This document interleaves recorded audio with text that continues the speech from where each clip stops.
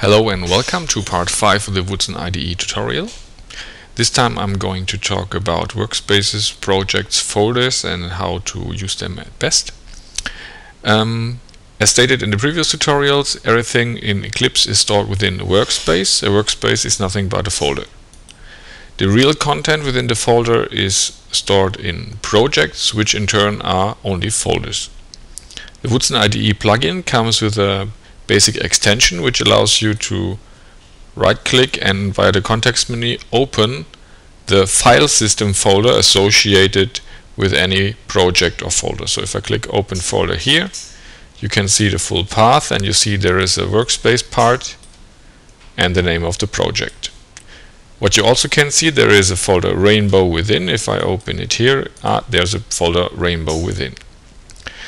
This open folder context menu entry does not only work for folders by themselves, it only works for files. In this case, the containing folder is opened in a separate Explorer window. Eclipse keeps track of all files and folders and the actual resources on the file system. If they get out of sync, you will be notified. What does that mean? If I have a text file here, I can now edit it and save it. And if I do the same in the corresponding folder by using Notepad, save and close, and I close it here, it detects that it has changed on the file system, and if I want to reload those changes, I say yes. Especially if it is closed, no editor is open, and you do the same thing, you change it here,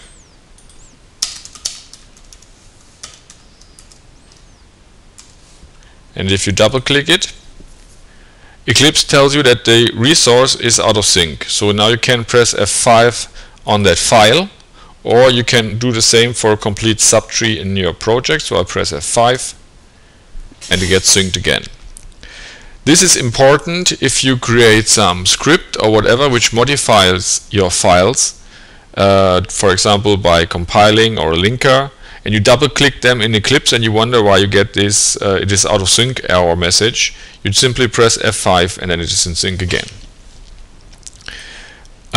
Besides that, automatically if you have the compiler creating output in the source folder, so if I specify the compiler should create the output here and I say compile, you see that now the executable is automatically added here and the folder has been refreshed. So this automatic refresh is part of the WUDSN IDE compile plugin, but it only refers to the output of the compiler.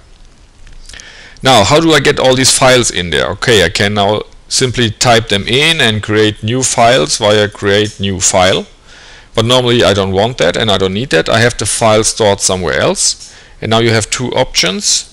Either you copy files from here to your project or any subordinate folder. I try to copy it here.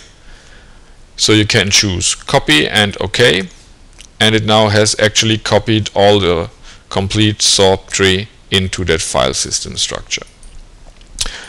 Maybe you work like I do. In that case you have a complete subtree of different sources, systems, and you want to keep it as it is. You don't want to replicate it all in your workspace.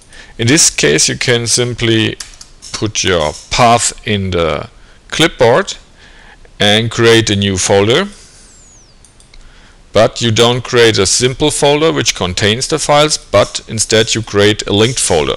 This is nothing but a symbolic link, as you know it maybe from Unix. So I paste in the absolute path here and press finish, and I get a folder icon with that small arrow indicating that it is a link. And now I can browse again directly in this folder and use the sources and the files as they are. You can actually, if for example you work with one specific project, you can go to the properties, copy the absolute path and create one more linked folder.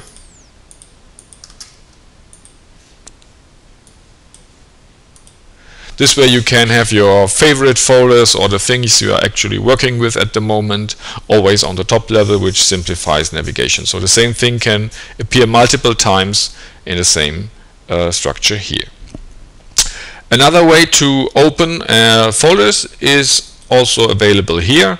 So when you are working with assembler files, you can choose to open the source folder, or you can choose to open the output folder. In this case, this is the same folder because I set it up like this in the preferences. I can also say compile to the default temporary directory of your operating system. When is this useful? This is useful when you have, like I do, very many simple files that can run by themselves, so you don't need to keep the executable. You don't put the executable somewhere specifically, so you just compile it all to the temp folder and run it from there. Down here you can see this was C temp where it was compiled to. The third option to set up the output path is the fixed folder. This is recommended if you, for example, have folders on your hard drive that are set up as hard drives or drives in your emulator. If you do it like this and compile, you see that it's now there. And now if I start the emulator, I can use DOS to copy it from the H drive if it is configured in the emulator correctly. Well, that's it for files and folders for today. See you in the next tutorial. Bye.